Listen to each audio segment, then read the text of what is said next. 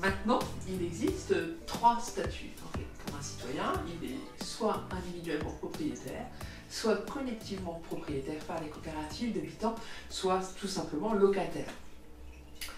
Un propriétaire individuel, lorsqu'il va revendre son bien, va pouvoir percevoir la plus-value sans être imposé sur celle-ci.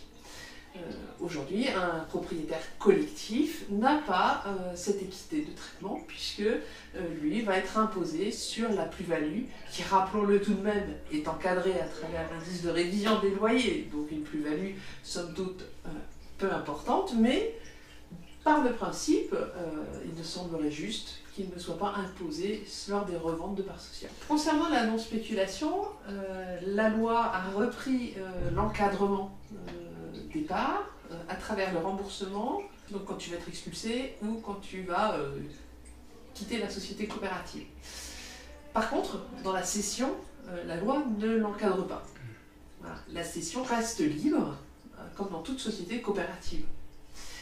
Et là où Habicoop, donc Fédération française des coopératives d'habitants, joue un rôle essentiel, c'est en certifiant de par la prise d'une part sociale de chaque société coopérative, donc en certifiant que celle-ci va rester non spéculative, c'est-à-dire va proposer une valorisation des parts encadrée au coût de la vie.